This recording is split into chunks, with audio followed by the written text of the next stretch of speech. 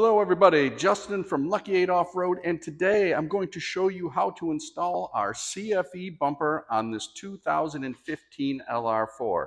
If you have a LR3, it's going to be the same process to install the CFE bumper. And if you are lucky enough to have one of our proud Rhino bumpers, the installation process is almost going to be identical, except for you won't have to bolt up the wings or the hoop. So I'm going to get to work. You go get yourself a beer, and we'll meet back here in a minute.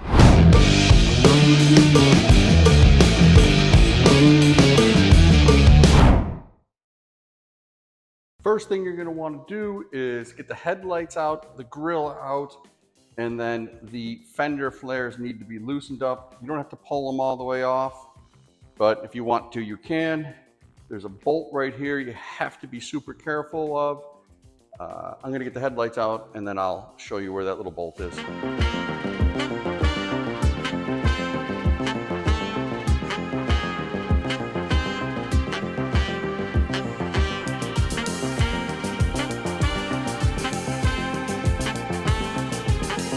Okay, right here, and I'm going to bring the camera in, but I'm letting you see it, is a tiny little screw, and that's holding the fender flare on.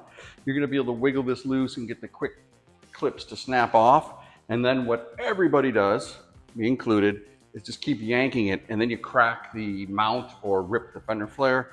So headlights out, you'll be able to see it. I'll bring the camera in, and don't forget that screw right there. So hard to see. That's the screw. Want to get that out next. Next up, I'm going to pop the tire off, and I'm going to get the inner fender lining pulled back. It's held on with a couple of those little pop clips and some Phillips screws. You want that out of your way so it's easy to release the tab that holds the lower flare on. We're going to work the flare off, and I said you don't have to take it off, but I highly recommend you do. And then it's held on over here with two little plastic clippies. Hyperspeed.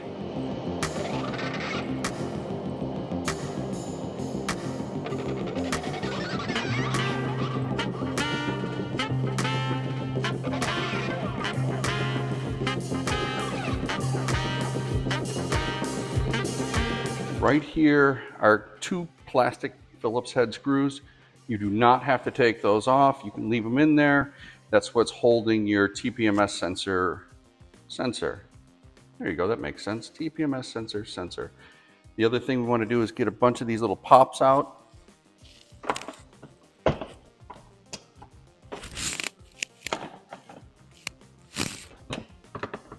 And if you don't have one of these tools, you should. I use it every day. We got, let's see, one here, one there. And then let's spin the light around. There's one on the fender flare and then another on the fender flare. You're going to want to get those off.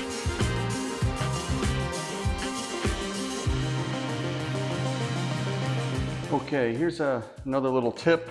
This, you can see it there. You go. This little tab slides in the bumper right there. So what I did is I pulled the fender out of the way, the inner liner, and I pushed up on this plastic piece to get it to pop out. And then once I did that, all the clips came loose. There's the screw that we took out, or else we would snap the flare. Popped them all out. Got the two mounts for the inner plastic clippies. This fender flare is off. Time to move to the next step. Next up, we're going to want to get the bumper cover off. There's some T27 Torx here on the side and on the bottom. There's a ton of wiring and everything behind it, so I'm going to loosen this up, wiggle it forward, and then work on disconnecting all the electronics.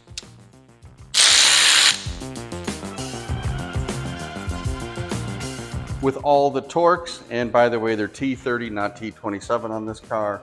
With all the Torx loose on the sides and the bottom, you have to pull out the bolts on the top of the bumper. On this particular 4, they are 8 mil. I really can't remember what the LR3s are, but it's the same concept. Get the Torx off the side, get the bolts off the top, then we're going to gently wiggle the bumper forward. There is a wiring harness on the right hand side. I'm going to disconnect that, but I'm also gonna have to deal with the washer bottle squirts. So I'm gonna pull those out and basically struggle with the bumper by myself. If you have a friend, this is when you want them to help you get this cover off. I'll get to work.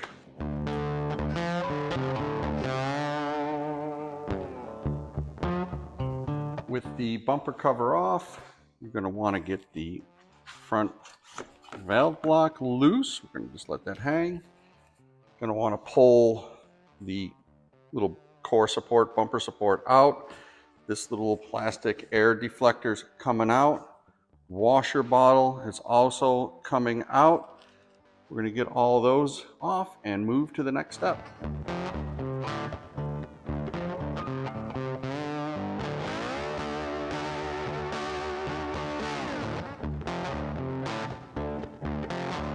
When you, let's see if I can get this here. When you pop this center section off, I just crack it and bring it down. You'll notice it's connected by this wire. What we're gonna do is unclip it, get the wire off, and then we're just gonna zip tie it up. It's an ambient air temperature sensor, not a critical component to be right where it was, just needs to be in front of the car.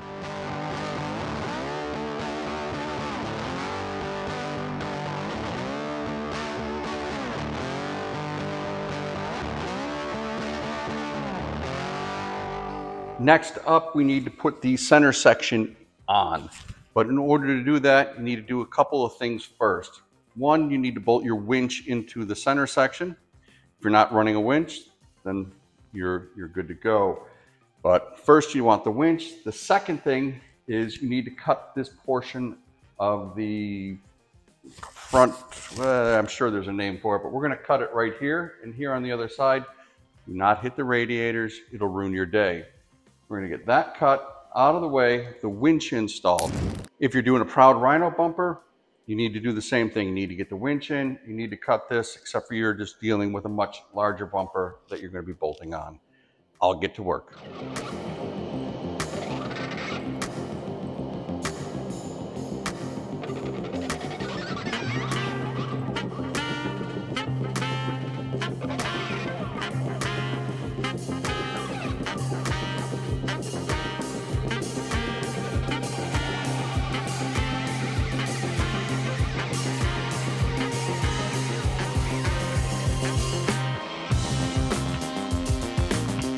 Okay, the upper radiator support shroud thingy is now cleared. It's out of the way.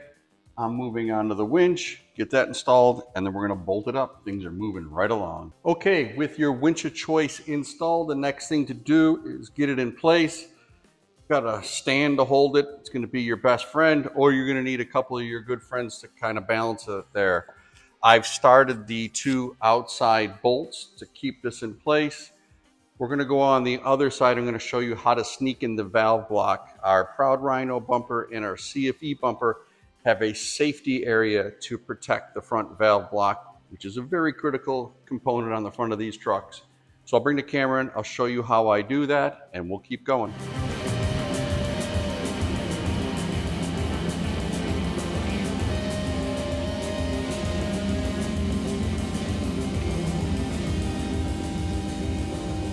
Okay, you'll see the lines are moved out of the way. I put a bolt back in to hold up the winch, and boom. Whoa, that's trippy. All right, there you go. And the bracket is installed and it's protected from all the elements. Time to get the rest of these bolts. Now that that's in place, go ahead and put all of the bolts in. You'll, depending on how you cut this piece here, I leave a little bit. You're gonna wanna make sure that the top of this winch is resting on the upper radiator support core thingamabob.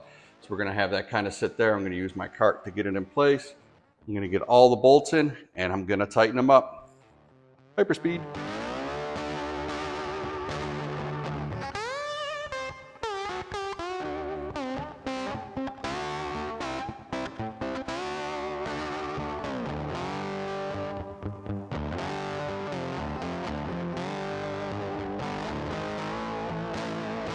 Okay, a couple of things I want to address. If you're using the Proud Rhino bumper and you're balancing that whole thing up here, it's difficult, right? There is a hole in the front for the swivel recovery points. That's how I get that lower bolt that's on the opposite side of this on either side, and it's a real pain over there where we protect the front valve block.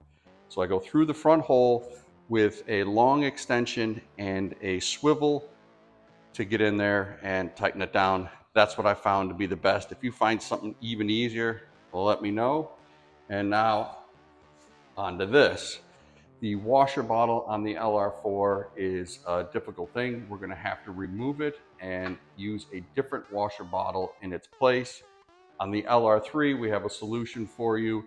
You can reuse your factory washer bottle and just relocate it. It's a little different kit. You should probably put that kit here in the notes. I'm gonna get the washer bottle out and move on to the wings.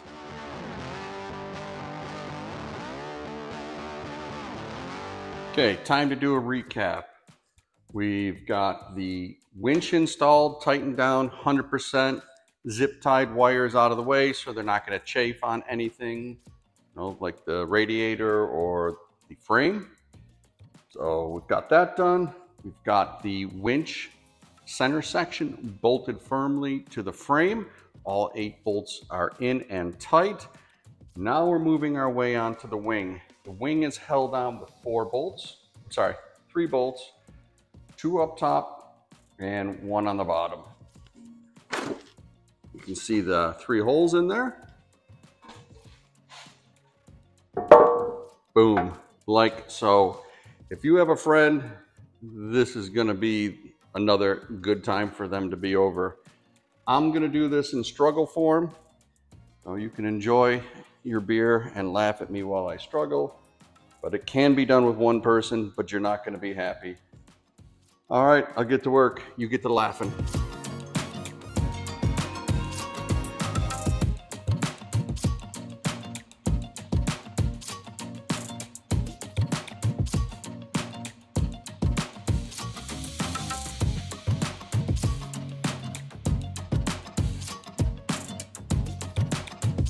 All right, we are getting really close to being done. At this point, we want to trim the inner fender liner where it needs to be. We're going to also put the fender flare back on, trim that, put all the headlights and grill back in, wire the winch. Fair lead and hook need to go on. The lights will go in if you're running aftermarket lights. In a different video, I'll show you how to install and wire these up because they'll work across all of our, basically our whole bumper family can run these Baja Squadron lights that we put in there. On this particular build, I'm gonna do a Factor 55 Ultra hook and a Factor 55 fair lead instead of the Terra Firma one. Really getting close. A couple of key things I'm gonna point out is how to trim the fender flare, but essentially from that, we're almost done. I know, stop talking, more work. I'll get to it.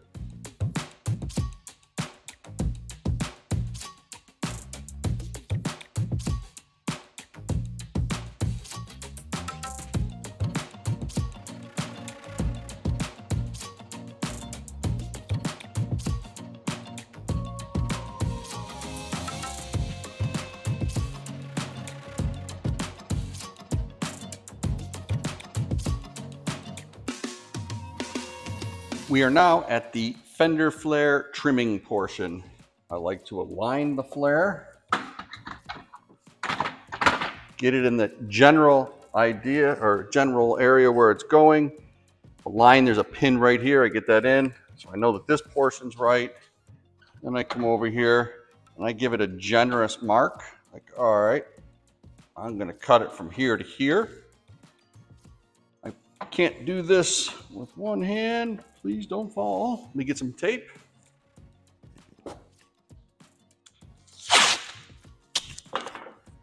All right. Now I got it in that area. I just take my blue tape. I get a rough estimate of where it needs to be trimmed. As you can see, I'm favoring it to be long.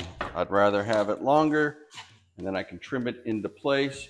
So I'm going to cut this off, and then I'm going to keep trimming it as I go to get it to lay in here perfectly. Probably gonna take me 3 or 4 cuts. If you know a better way, hit me up, but that's how I do it. Trim, cut, trim, cut, cut, trim, trim. Get it all in there nice and perfect. I'll get to work.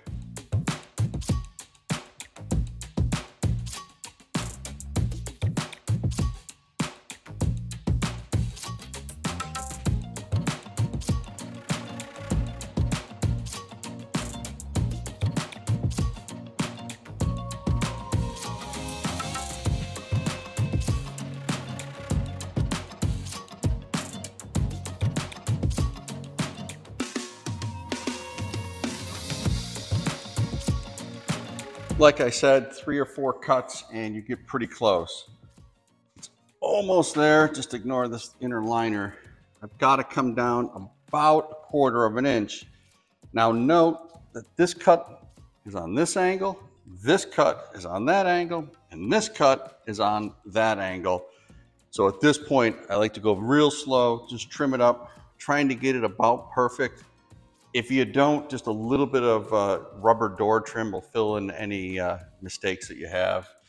So I'll keep going, but remember, whoop, you stay there. Nobody told you to leave. They're all at different angles. This is at an angle, that's at an angle, and then up here. So you got to cut them a little bit different. You can't just go straight across.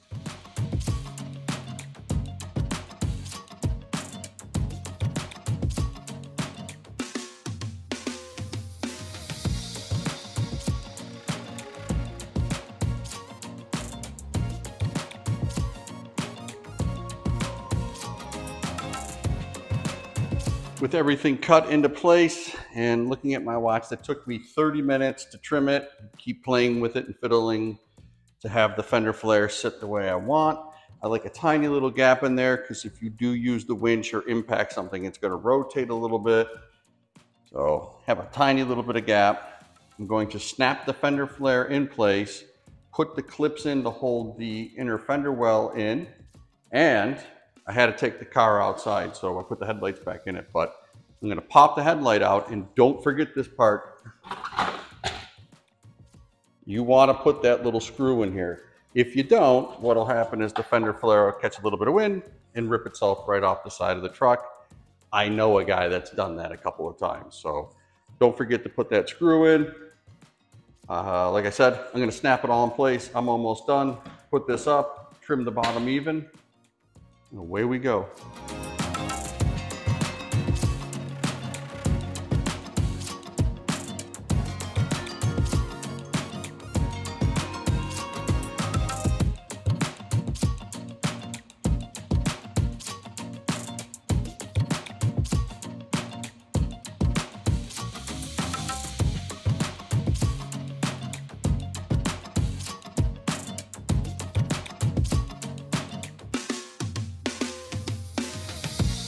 Okay, time to cut the inner fender liner. I just use a razor knife, a pocket knife, and cut it like right across like this. Come over to the end and drop it down. Not much to it. You can always just start lower and work your way up to where you need it to be. But I use this ridge on the bumper as my starting point.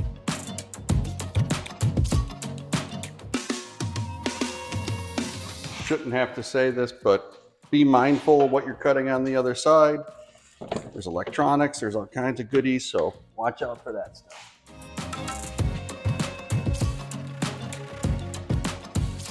Then I'll just get the Dremel or the Whizzy wheel and clean this up a little bit.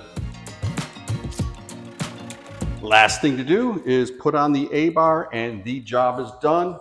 You'll see the 2 studs on the bottom. They go through the holes in the wings. Set it up there. You can reach up from the bottom and tighten them up. We are almost done.